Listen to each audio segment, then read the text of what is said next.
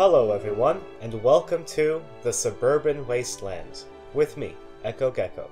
In this new mini-series, I plan on making a selection of shorter videos to explore the consequences of America's unique course of urban development, namely, autocentric, low-density suburban sprawl. Its consequences cover nearly every issue facing America today, from the impoverishment of the middle class to political radicalization, environmental catastrophe, cultural stagnation, and the collapse of American physical and mental health.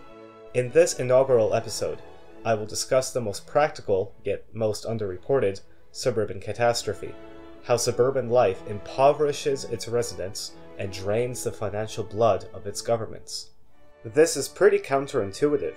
Since World War II, it's the cities in America that declined into financial disaster, climaxing in 1975 when New York City nearly went bankrupt. When they think about cities, many Americans still imagine the Chicago of the Blues Brothers. How often does a train go by? So often you won't even notice it. Yet most recently, it's been suburbs and states, not cities, that have seen fiscal crises. Poverty has been moving in as well. In the last decades, poor neighborhoods grew by 54% in the suburbs. Compare that to 18% in the cities. The number of poor people living in suburbs has grown by 65%. Between 2000 and 2015 alone, poverty in the Atlanta suburbs grew by 126%, in Austin suburbs by 129%, and in Las Vegas suburbs by 139%, more than doubling in all three of those suburban areas. In fact, the entire suburban economic reality is unraveling, with the retail apocalypse dismantling big box stores like Sears and Macy's, leaving malls, the focal point of bygone suburban life and tax base, vacant. The fundamental problem is one we'll be constantly returning to in this series: density. Expansive suburbs in general are a historical anomaly. But even in the modern world, American suburbs are especially spread out. Compare, for example, this image of a typical Australian and American suburb. Fewer people means less tax revenue, which might not seem important because there's fewer people to provide services to. However, it's not actually that much cheaper to provide services, like roads or utilities, to fewer people if they're really spread out. In fact, low density can increase many per capita infrastructure costs dramatically. If homes are more spread out, you're going to need a lot more pipe to get water to each of them. You're also going to need a lot more road to reach them all. The US has over 2,000 kilometers of roads per 100,000 people, compared to 2/3 of that in France, 1/3 of that in Germany, and not even 1/4 of that in equally large China. One study found that nearly 2/3 of downtown surface area of famously decentralized Los Angeles was dedicated to roads and parking at its peak, part of a much larger trend across the US.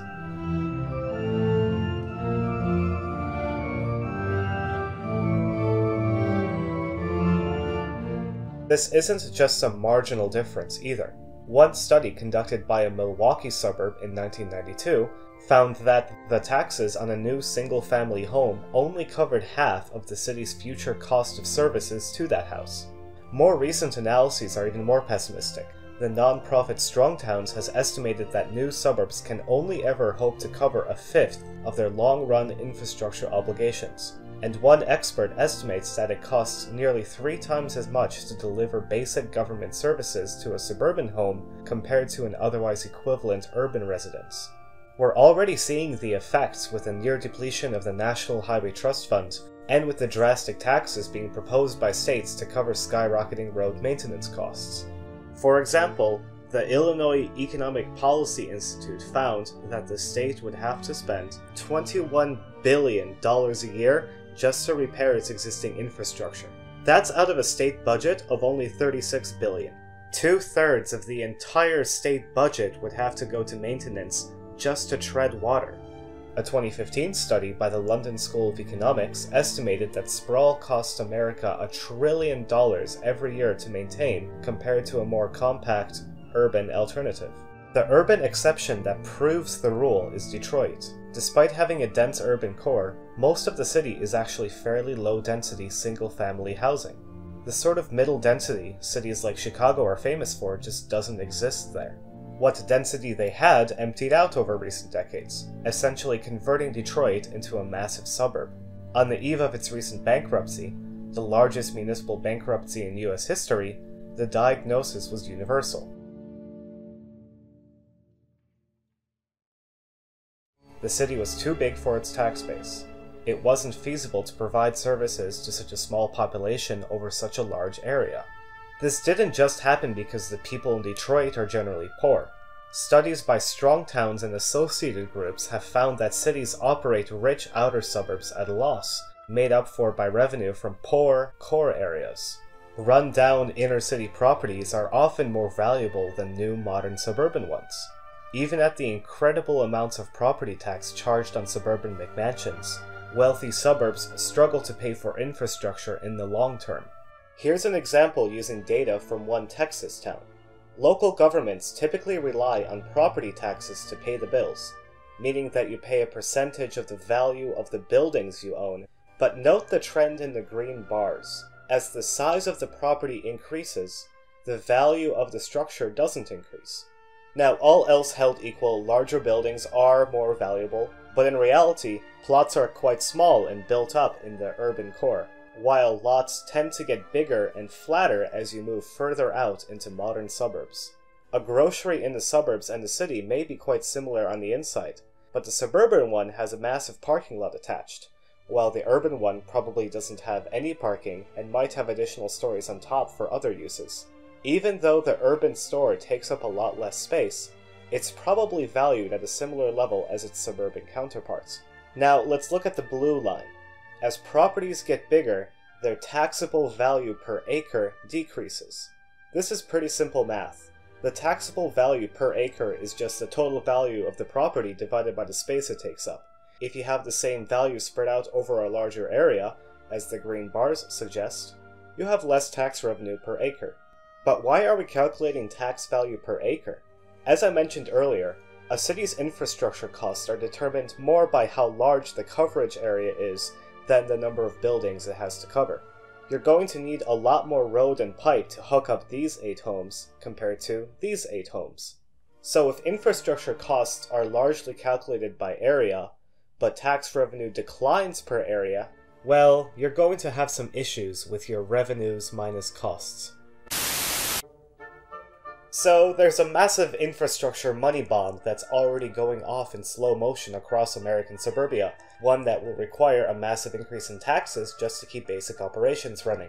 One study of the city of Lafayette estimated that taxes would have to be tripled just to cover maintenance on existing infrastructure.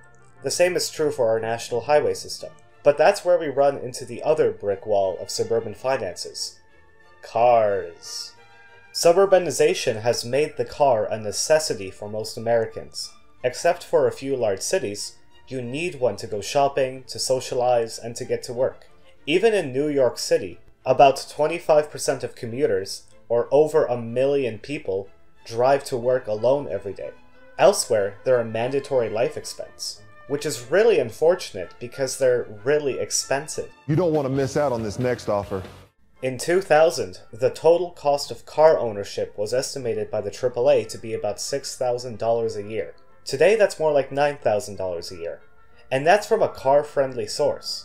Keep in mind that the median American worker earns something like $31,000 a year as of 2019. For the median worker, that's a third of your income going to transportation alone. In contrast, yearly access to the CTA in Chicago, one of America's better transit networks, costs just over $1,000 a year. For a real world-class system, like that in London or New York, it'll cost you about £2,300 or $2,400 a year, respectively. That's barely a quarter of what you're paying to deal with rush hour traffic on your local highway in suburban America, and less than 10% of the median income instead of over 30%. As several prominent urbanists point out in Suburbanization, quote, at conventional mortgage rates, that figure, the difference in transit costs, translates into more than $60,000 of home purchasing power, unquote. So that foregoing 2 family cars could basically pay for a cheap house by itself. I mean, just think of what your family could do with $6,000 extra a year. But we don't have the freedom to think about that. Because of the way we've built our nation, we've condemned most people to car ownership, even as our government finances bleed out onto our disintegrating streets. But there is a positive alternative. Throughout the 20th century, the suburb of Evanston, just north of Chicago, went through this process of sprawl and decay. Main Street was cannibalized by large shopping malls. People drove instead of taking existing mass transit. But sprawl was expensive, and even with Northwestern University providing a local economic anchor, Evanston was forced to more than double its property tax rate between 1965 and 1985, from $5 to $12 per $100 of property value. But in 1986, the city bucked the national trend and embraced a transit and density-oriented development policy, upzoning areas around downtown rail links and reducing parking minimums. Over the last 30 years, the policy has been a huge success, with car ownership dropping massively and a vibrant downtown developing. The city has even been able to cut its property tax rate down to only $8 per $100 of property value, significantly lower than many other suburbs around Chicago, though still higher than the property tax within the city itself. It was a long process, but you can't argue with results. A better future is possible.